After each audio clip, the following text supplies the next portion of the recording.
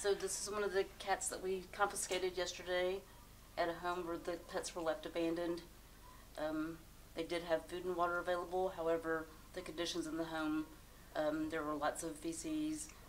Furniture was still there, so it made it difficult to obtain most of the kitties. They didn't want to be captured. Sit down, Miss Sweetie Pie. Okay. Look how big that one's eyes are. We were able to catch the cats within a couple of hours. There were 33 of them, different ages, lots of orange tabbies, but they're all different ages. They vary in size, lots of big, healthy kitties, but a lot of kittens.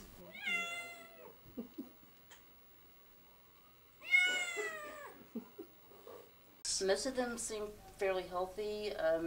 There's a couple that have some eye discharge, but for the most part they're all fat and healthy and happy. They've decompressed in the day that we've had them, and they're starting to let us hold them and coming around a little bit, but they're still a little stressed out. Can you tell me what'll happen to these cats? Well, right now they're part of an open investigation, so they won't be available until we have permission to adopt them out. The owner surrenders them, that type of situation, and then a lot will be available for adoptions, and some rescues are interested, so some may go to rescue.